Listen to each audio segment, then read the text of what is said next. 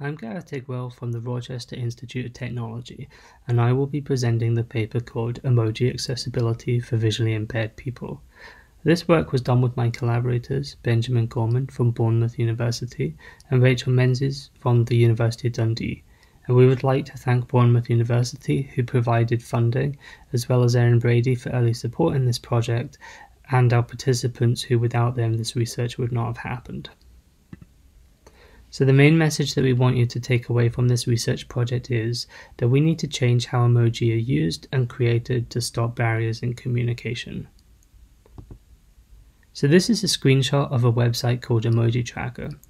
The website is animated and so a green background flashes to indicate when an emoji is used on Twitter, and the emoji rankings are updated in real time. So I'm showing this to highlight that emoji are extremely popular.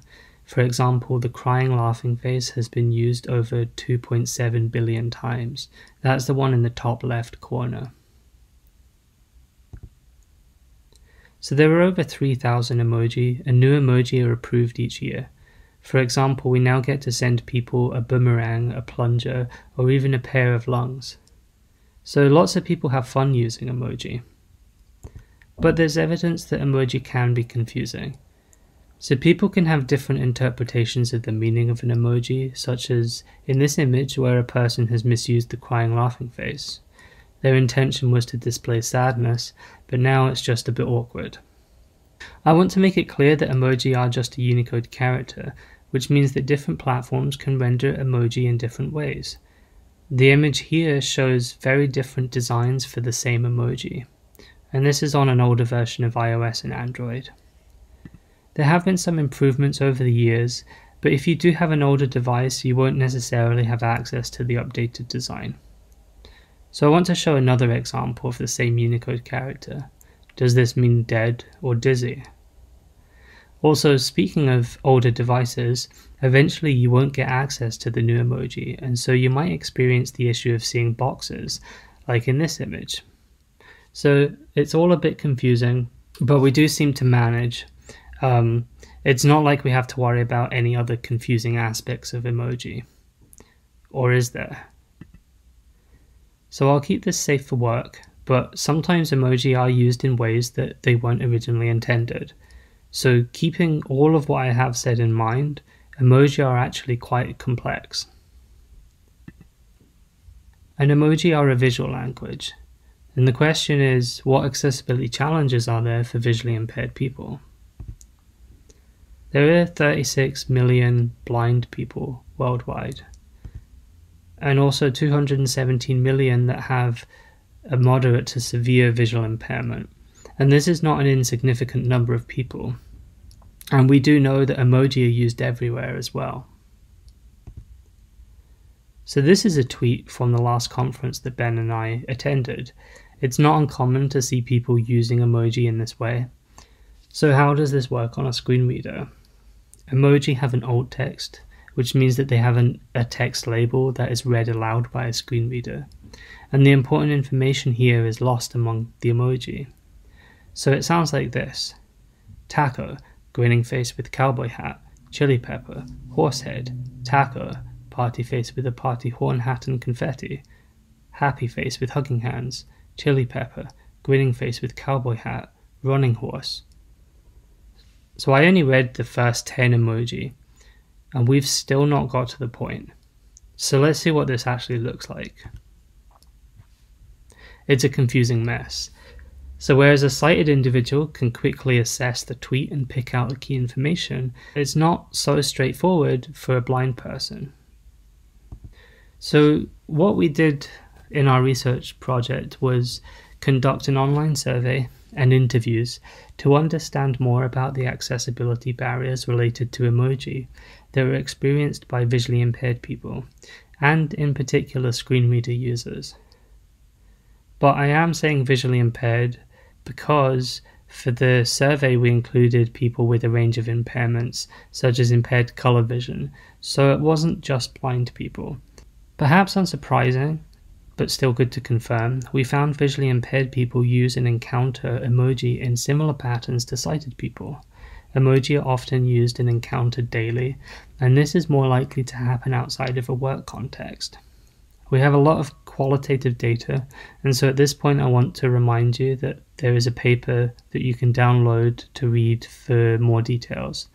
But for this talk, I'm focusing on highlighting some of the challenges our participants experienced.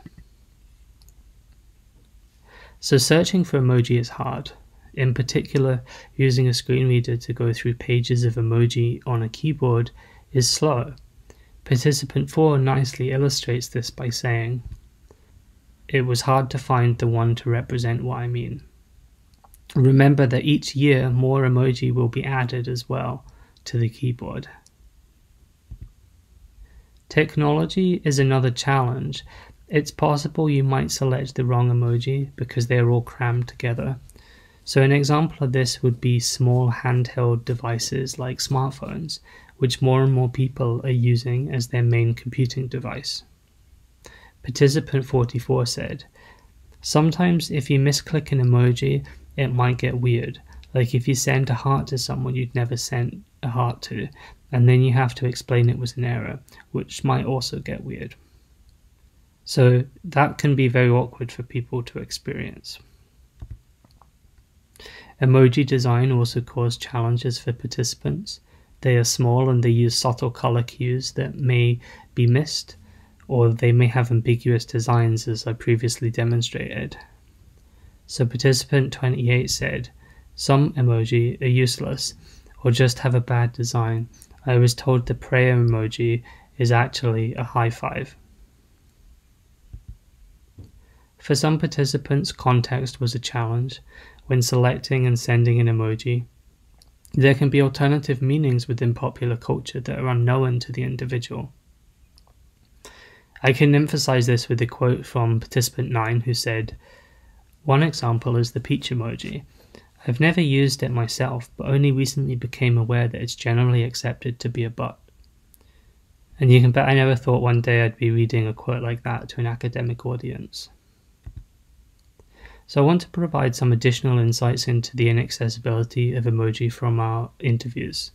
Again, the paper provides more details, and this talk is kind of just an advert so that you can go and download the paper. From our interviews, we did a thematic analysis, and the first theme is technology as both an enabler and a barrier. So screen readers are crucial for accessing visual content, but sometimes the technology is a problem.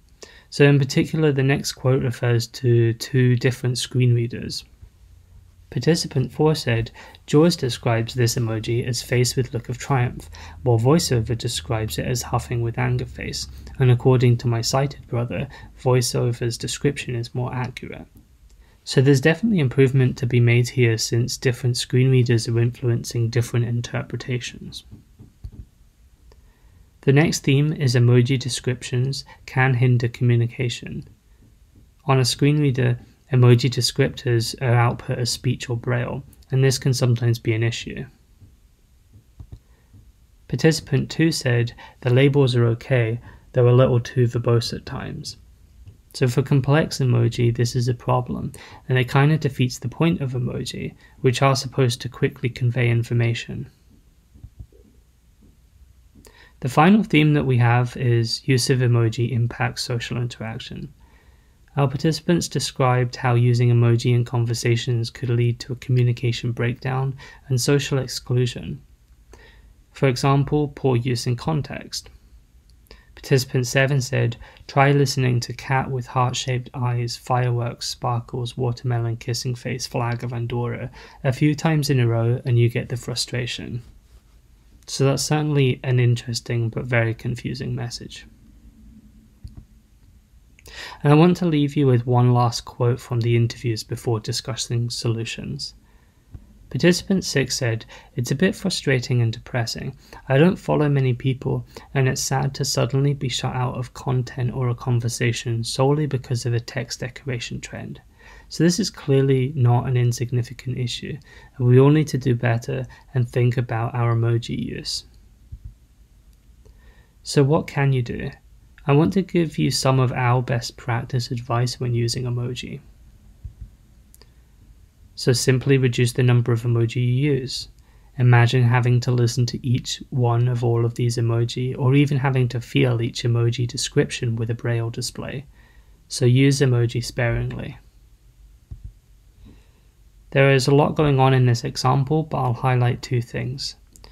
First, you don't want important information hidden away. The username comes after emoji, so for this person, his name is Palm Tree Lizard Oliver Howlands. And the second thing I want to mention is that he's a verified account, and so his content reaches a large audience. And with this, there's a responsibility to provide accessible content. So what can you do? Consider placing decorative emoji at the end of content, and that way it's not a distraction.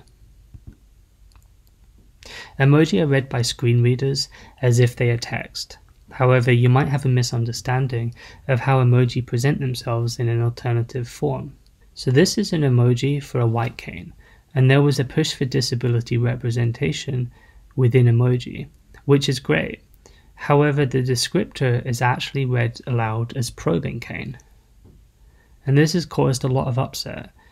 What you might think an emoji represents may not be how its descriptive text is written. And so, as a person sending emoji, don't try and replace words with emoji.